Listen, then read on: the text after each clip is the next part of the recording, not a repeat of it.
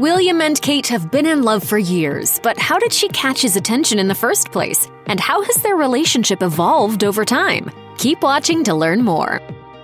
For anyone who knows anything about Prince William and Kate Middleton's love story, the way they met is a pretty well-known fact. But what even the most die-hard royal fan might not know is that it wasn't exactly a coincidence that they met in college in the first place. While meeting at university might sound innocent enough, there was more to it than that. Kate and William actually met at St. Andrews in 2001, and while it wasn't love at first sight, their first meeting was seriously important. So important, in fact, that historian Robert Lacey told Elle, Kate was very strategic. She gave up her place at one of Britain's premier universities, Edinburgh, and opted for another one that probably didn't have the same academic standard.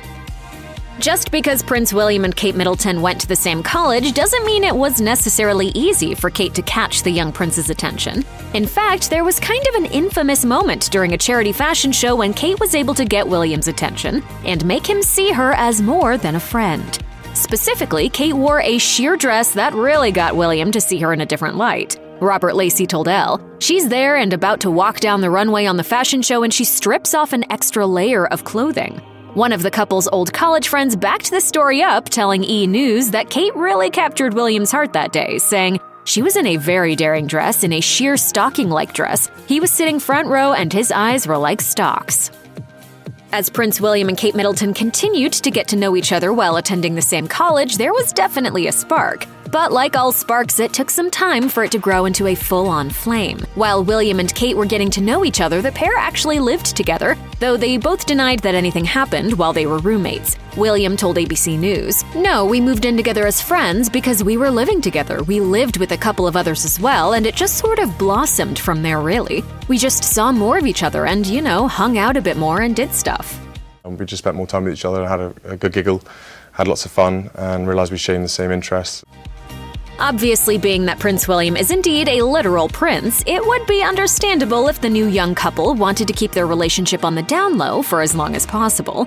After all, once the rest of the world finds out about a relationship in the royal family, there's little chance for privacy thereafter. And that's certainly what William and Kate Middleton attempted to do, though their attempts were ruined when they were photographed on a romantic getaway.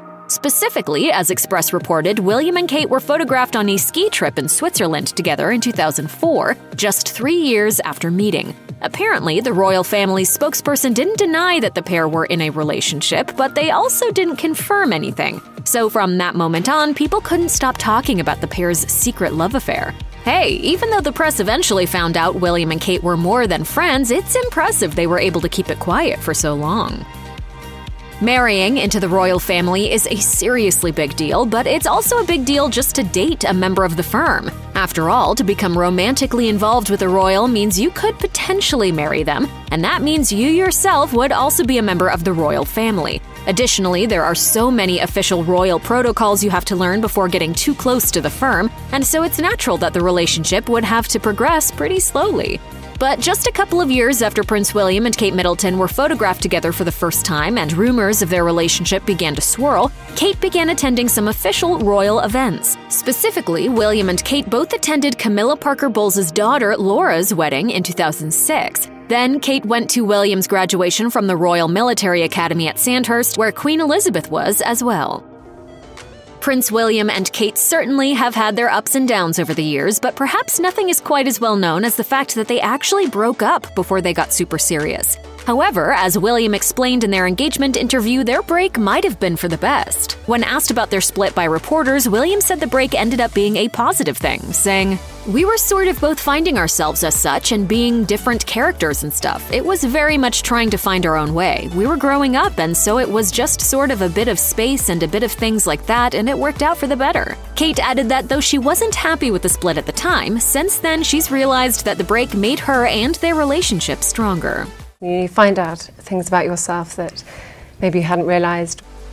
In the fall of 2010, Prince William and Kate Middleton took their relationship to the next level when they got engaged, setting the stage for Kate to officially join the royal family and making history along the way. During their engagement interview, William told reporter Tom Bradney that he proposed on a vacation in Kenya, saying, "We had a little private time away together with some friends, and I just decided that it was the right time, really. I took her up somewhere nice in Kenya and I proposed." William explained why he chose to give his wife-to-be his mother's engagement ring, saying, "I thought it was quite nice because obviously she's not going to be around to share any of the fun and excitement of it all. This was my way of keeping her sort of close to it all."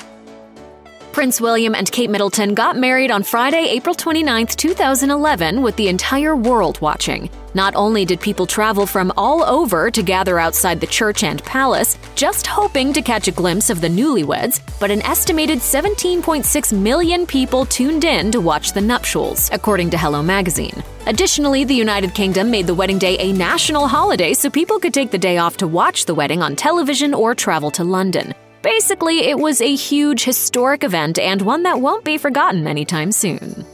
Till death us do part. Till death us do part.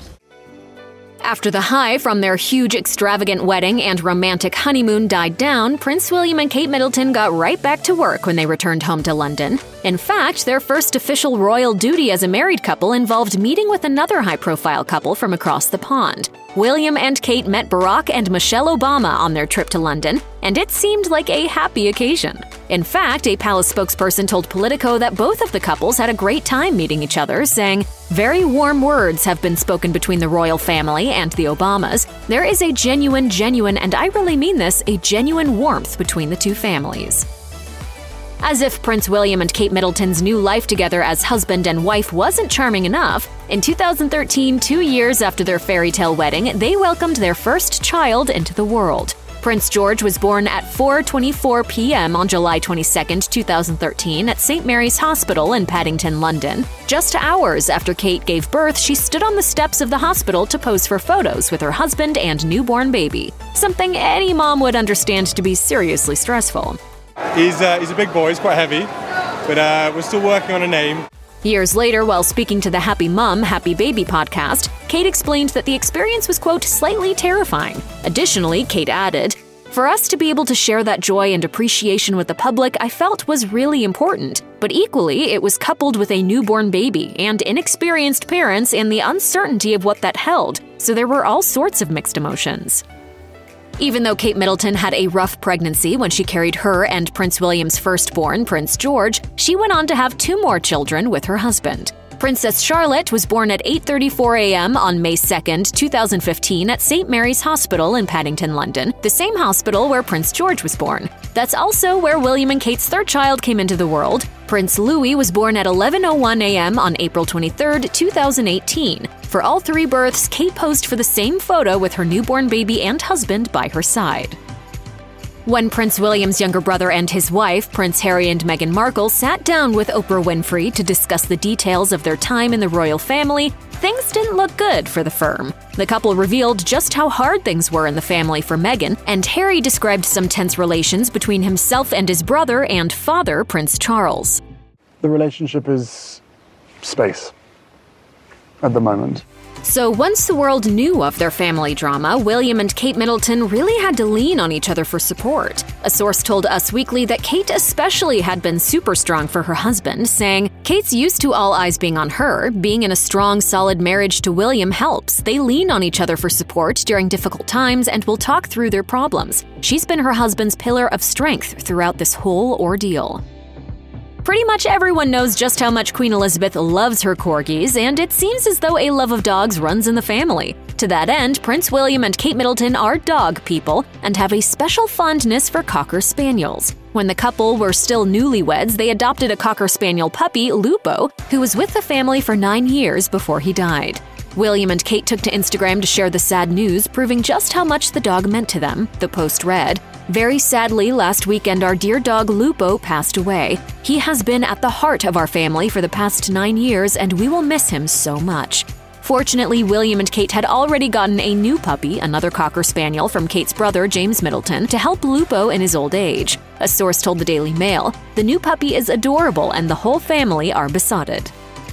The death of Prince Philip in April 2021 hit the royal family hard, but Prince William and Kate Middleton helped each other cope with the devastating loss. The couple released a formal statement on Instagram announcing the death of William's grandfather, but it wasn't until a couple days later that they opened up about just how hard they were taking his passing. In another Instagram post, William expressed his heartache over the loss, but said that he was happy his grandfather at least had the opportunity to bond with Kate. He wrote, I will always be grateful that my wife had so many years to get to know my grandfather and for the kindness he showed her.